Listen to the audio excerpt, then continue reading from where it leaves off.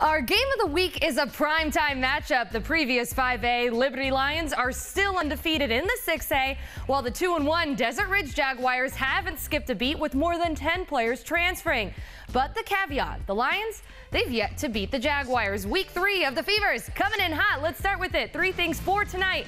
Number 1, Liberty's defense is tough, especially interior-wise. They like to stop the run. Number 2, so much youth across the board. 17 underclassmen for the Jaguars and a whole new offensive line for the Lions.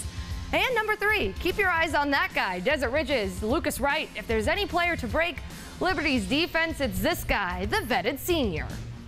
Definitely going to be a good game, but I feel like we're going to come out on top. We just grind harder. Try not to get too far ahead, but they're probably one of the best West Side teams next to Centennial, so we're kind of fired up around the East Valley here. How we just come out and hit them in the mouth, we don't care. And we'll do it without a thought. This is going to be one of those more old-fashioned slobber knockers, where, they're going to be pounding the football, and we got to stand up to that. We got a good thing going here, and we're just ready to keep it pushing. I'm pretty excited. I know they're a tough team. I know we haven't beat them, so I'm really excited for this game. It's time now for the best part of the week. Let me hear those shout-outs. Roll it.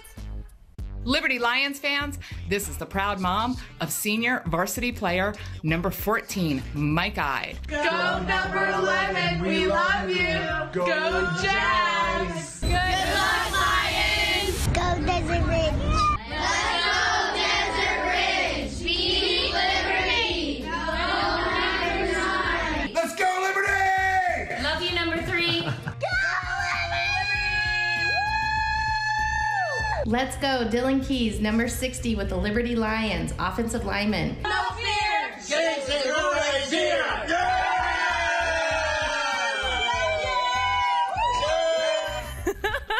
Oh, I cannot wait. Be a believer and catch the fever. Join us at 11:35 as we bring you the best high school football coverage across the valley. The Westview Knights are in the house. We'll see you soon, Arizona.